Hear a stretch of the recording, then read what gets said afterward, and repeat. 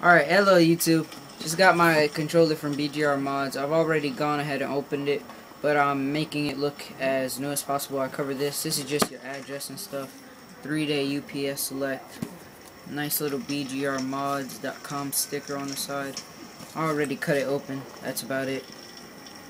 I'm gonna do an unboxing and review for this. Here goes the controller and bubble wrap. Here goes some directions, which I won't read. I already watched a whole lot of videos. Here goes billing information, which I won't show you because it has my address. And yeah, that's the box.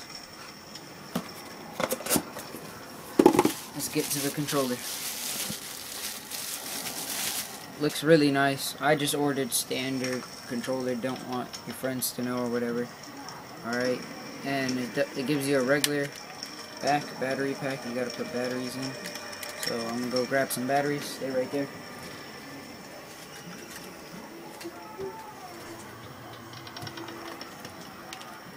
Alright, now I ordered red LEDs. So you turn on the controller, right? It goes red. Alright. Now look at the screen. Make sure it looks like good color.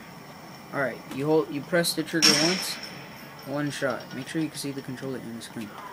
Press it once, one shot. Alright?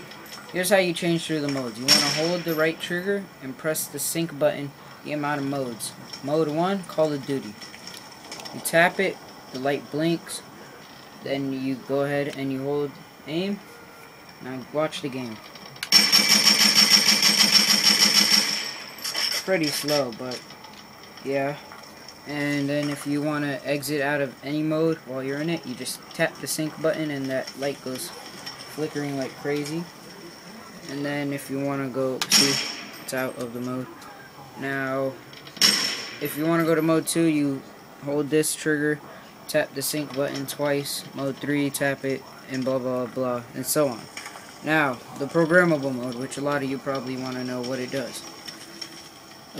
You want to go 1, 2, 3, 4, 5. This light will stay on. Alright? And then you want to hit the left trigger the amount of times. And the highest it'll go is like 48. What you want it for Call of Duty is 40. So you just 1, 2, 3, 4, 5, 6, 7, 8, 9, 10, 11, 12, 13, 14, 15, 16, 17, 18, 19, 20, 21, 22, 23, 24, 25, 26, 27, 28, 29, 30, 31, 32, 33, 34, 35, 36, 37, 38, 39. You tap that. 1, 2, 3, 4. When the light is solid, that represents 10. When it blinks a little bit, that represents 1. So now look at the screen. So we should be in mode like 42.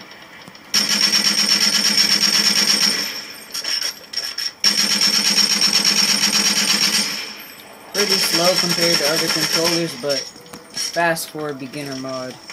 I'm gonna go ahead and kill myself.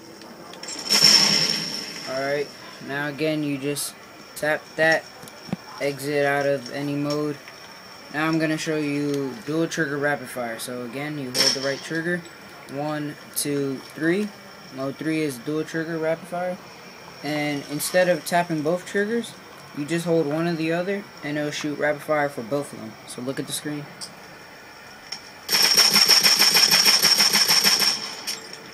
Reload. I was holding the right trigger that time, now I'm going to hold the left trigger only.